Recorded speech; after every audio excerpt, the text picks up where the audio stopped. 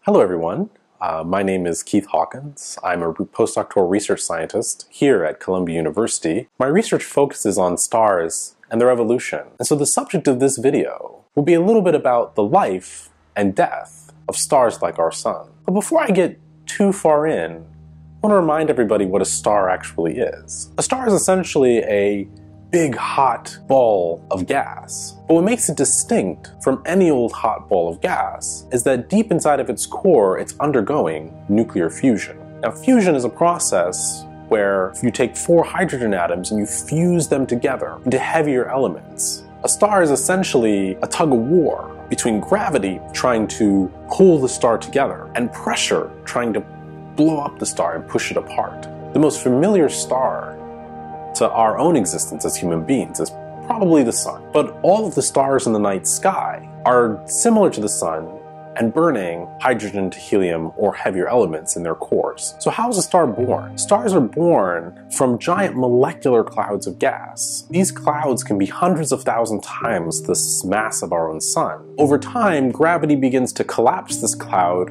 and it heats up as it collapses. And when the gas gets hot enough, nuclear fusion will ignite, allowing hydrogen to fuse into helium. And this is the birth of a star. How a star evolves after this depends almost entirely on its mass. A star that's very low mass, about 8% times the mass of our own Sun, is just big enough to begin fusing in its core. And we call these stars brown dwarfs or failed stars. Now, these can live for tens of billions of years, more than the age of our own universe, in fact. Now, a star like our Sun, however, those will live about 10 billion years or so. The Sun will spend 90% of its 10 billion year life happily fusing hydrogen into helium in its core. Now, since the Sun is about 4.5 billion years old or so, we're about just under halfway through its life. As our Sun begins to die, its core will contract and heat up to fuse heavier elements,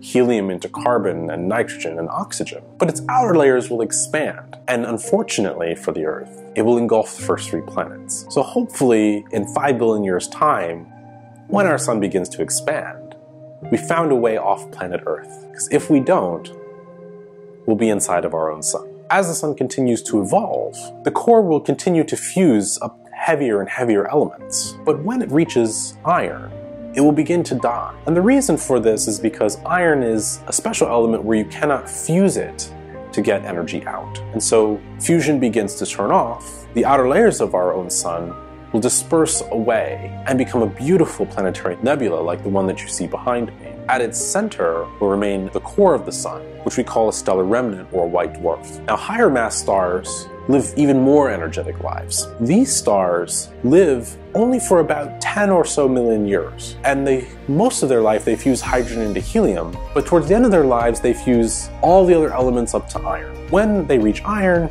much like the Sun, the nuclear fusion will begin to shut off, but because the star is so big and so massive, gravity will win the tug of war and send the outer layers of the star crashing down into its core. And this will be the start of a supernova explosion. These explosions are the most powerful and energetic explosions that we know of in our universe. Supernovas can be so bright that they shine more brightly than our own galaxy for days at a time. The other really cool thing about supernovas is that they disperse all of the ingredients for life that was formed inside of the star. Ingredients like carbon for our bones, oxygen that we breathe, iron for our blood.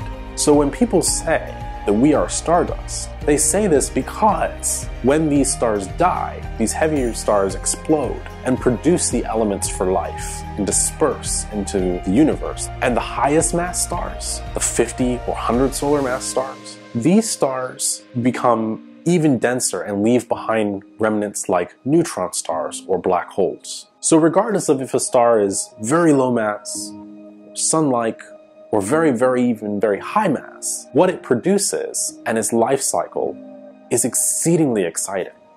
And still there are a lot of unsolved problems that maybe you can solve one day about the life and death of stars. So if you're interested in stellar astronomy or anything that I've spoke about feel free to look at the links below. If you're interested in the universe as a whole or just how things work, feel free to subscribe to our channel. We hope that you learned something about the life and death of stars, and we hope to see you next time.